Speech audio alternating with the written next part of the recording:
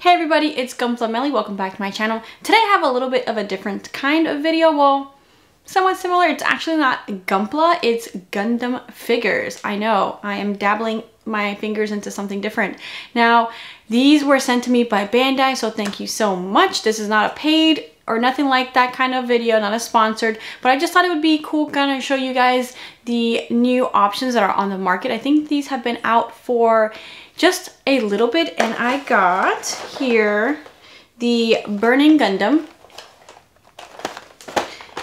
Gundam Exia, and of course Gundam Wing. I didn't get Gundam Granddaddy, but what's pretty cool is what I'm noticing about these things is that aside from the price point, which I will get into in a little bit, is that you have to collect all 5 and you get a free Zaku. That is pretty cool. Now off the bat, looking at the packaging, I actually really like the package.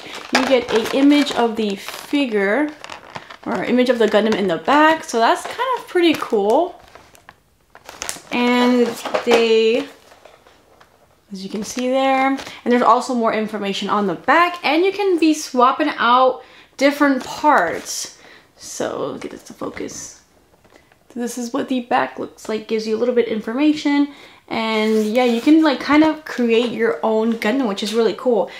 Now I don't know if this is a remake. I had action figures just like this when I was a child, and I actually had the, not Burning, but I had the, well, I think Burning is God Gundam, but it's just they switched the name here. I had the all gold version, so I don't know. I'm gonna see if I can find a picture of it and I'll put it somewhere in here of Gundam action figures I had as a child. Like, they were actually being sold at Walmart, which is really interesting. And now for the price point of these little guys, they tend to range, I've seen them anywhere from like $10 to like $15, $16, which is really freaking, I mean, it's not like $5 cheap, but that price point is very affordable. Like, if you can't afford those really expensive Gundam figures, they range from like $50 and up. I'll put a picture here. I think they're like Tamashii Nation, so I don't think Figma makes them, but they're extremely expensive figures. Now, mind you, obviously, they're not going to look like this. They're going to look way more detailed and probably way more hefty than how these feel. But if you just want to get something to play with for a kid or even yourself, obviously these would fit more that category than a, you know, $50, $60, $70 collectible that you would just put in a display case. So, all right, let's get into opening up these little cuties. Now, in terms of accessories, unfortunately, you don't get a lot with this guy. You get his extra pair of hand and an extra chest piece, and that is it. No beam sabers, nothing. This is literally all you get. And again, this is only like a $12 action figure, so not a lot to complain about that in terms of the price point, because, you know, he is fairly cheap. Now let's take a look at the articulation of this guy. All right, so starting off with the head, he can look up about that far, down about that far, and he can do a full 360 all the way around. For the shoulder, this can go up and down. Okay, here we go. These ball joints kind of suck. Things pop off a lot.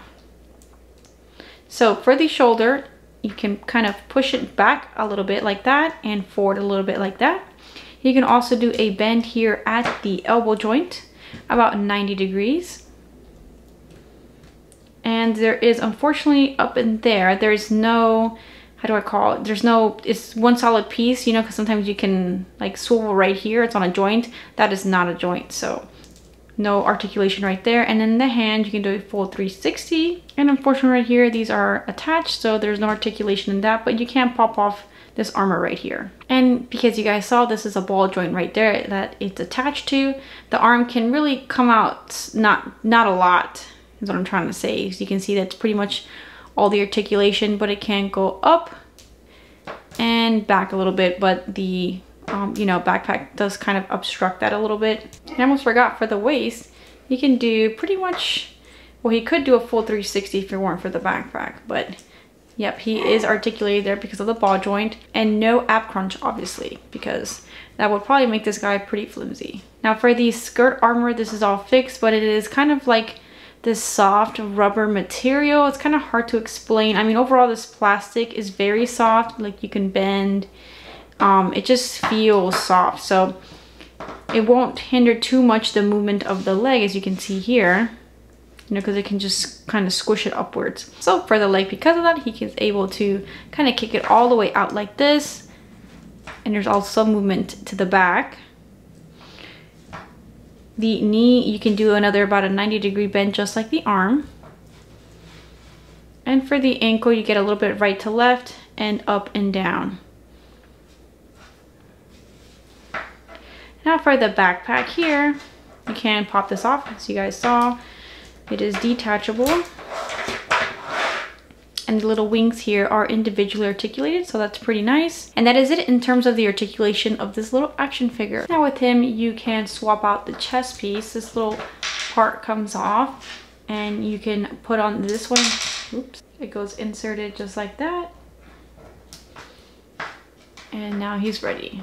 Okay, well that was a nightmare of 5 minutes of fighting with this, but here he is. This is all put together. First off the bat, the head looks like it's super tiny. I don't know if the proportion is off. You guys let me know, but I feel like the head looks kind of way too small. Also here, you can see there's no gap through this, so that kind of looks a little weird, but you know, I'll give him credit. Here you can see it's like a little bit of somewhat kind of like a clear effect, but it's not really clear. And in here as well, so okay, little details here and there, not bad, not bad. Again, $12 action figure, can't expect too much. All right, so accessories, you get 2 things. Not terrible. I'd say this is better than the last one we just looked at. So, you know, oh, and it's articulated. Oh, well, that's a surprise. I was not expecting that. So that's a plus. Okay, okay, Bandai, I see you. And the shield.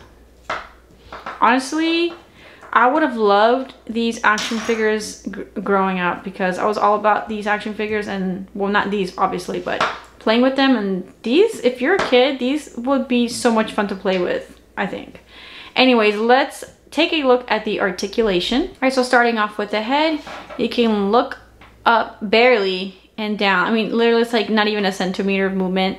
So yeah, not a lot of articulation. He can do a full 360 all the way around. Now the shoulders can move up just a tad and forward and backwards. For the arm, just like the last one, it's on a ball joint, so you can't really, you know, extend it outwards very much. But the elbow is articulated. You have a 90-degree bend. And of course, the hand is on a ball joint, so you can do a full 360. For the waist, as you guys saw, you can do a 360 all the way around because it's on the ball joint. No ab crunch. This guy has barely any skirt armor, but this is all fixed in that kind of soft material. Same for the back, no articulation at that. The leg can come forward, not as much as the other one, because this skirt armor right here obstructs the articulation. So that's about as far of a forward movement you're gonna get on this guy. Now he does have articulation at the knee, about a 90-degree bend, and the feet also are articulated, so this is about the movement you're gonna get out of them. All right, and here we have the last action figure, Gundam Wing. Off the bat, I feel like he's got better proportions than Exia, so that's good. His head doesn't look super tiny compared to the body. And accessories, you do get actually quite a lot. This is everything that this guy comes with. Now you get an additional pair of Zaku legs because you need to buy, I think, 3 or 4 kits and you get a free Zaku. So 2 legs, pretty cool. And you get a shield, beam rifle, and a beam saber. I really do not like this. Like, this is gross. I don't know, I'm not a fan of this at all. I kind of wish they would have used clear plastic, but then again, that might have upped the cost of this kit, so I can understand. Again, this is like a $12 kit. Why do I keep calling this kit? Action figure, you are a toy. So yeah, I'm just nitpicking, but yeah, this is pretty hideous. And that's the accessories that you get with this guy. His backpack does not come off. This stays attached unless I'm doing something wrong, but yes, you cannot take the backpack off this guy, unfortunately. If I'm wrong, let me know in the comments, but I tried to and it's not budging, so I take that as a no. Now let's take a look at the articulation of this guy. So for the head, he can look up a lot more, look down, and also of course do a full 360 all the way around.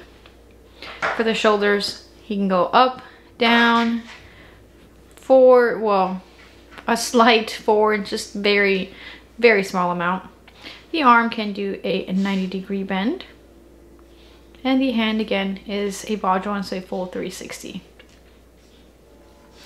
For the waist, he can do a full 360. And again, these skirt armors, they're like the softer plastic, but they don't really move.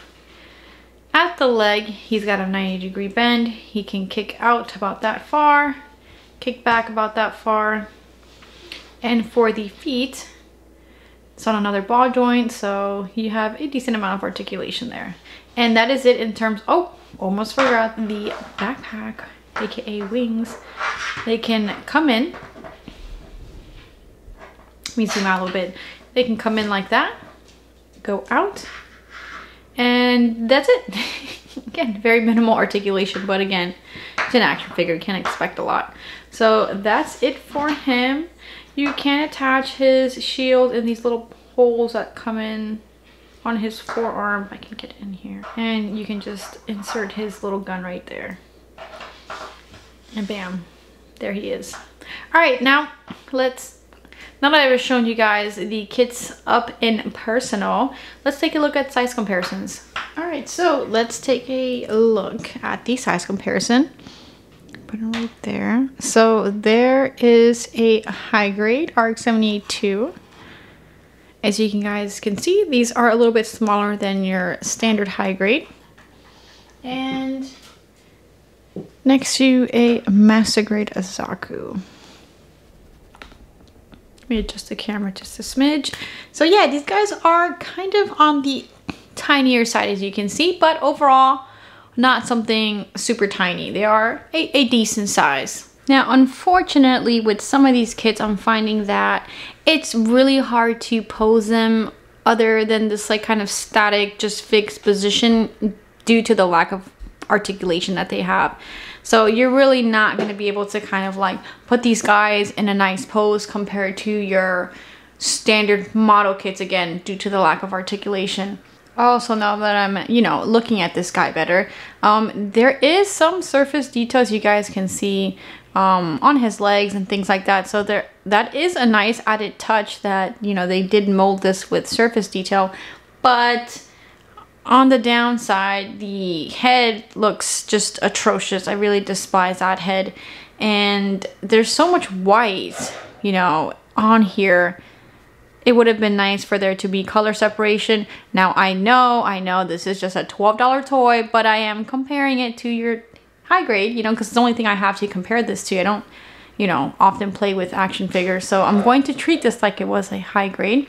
So that's really my only nitpicks. Other than that, I think this thing is pretty good for what you get. Actually, really amazing for the price that you're paying. So if you're looking to get these guys to kind of pose them and put them on your shelf, I'm going to tell you that's a hard pass. Really, you're not going to be getting much more than what you're seeing here in terms of posability, which is very, very minimal.